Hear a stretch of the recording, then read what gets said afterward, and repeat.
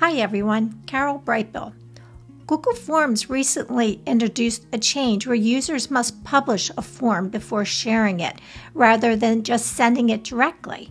Previously, you could create a form, share it immediately via the send button, but now Google requires you to publish that form first, generating a public link that others can access. When you look in the upper right, you'll see a publish button now and not a send button. And when you select to publish, it will come up and tell you about your responders. Will it be anyone in your school district? Let me select manage. Now when you look to the bottom, you'll see the general access.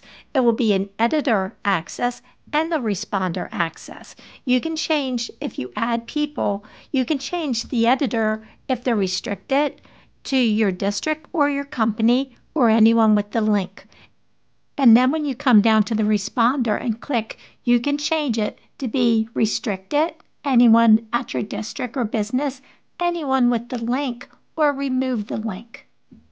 When you add someone, you can see you can select whether they're a responder or an editor. And here's something new. You can add an expiration date so that you can remove access from that person at a certain date.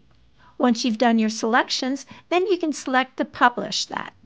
Checking now in the upper right, you can see it shows that it's a published form. You can go back in and you can change any of the settings whenever you like. Any feature that adds greater security to anything that we do online is really greatly appreciated. I hope you enjoyed this video, and if you did, please consider subscribing to my channel. Have a great day, everyone.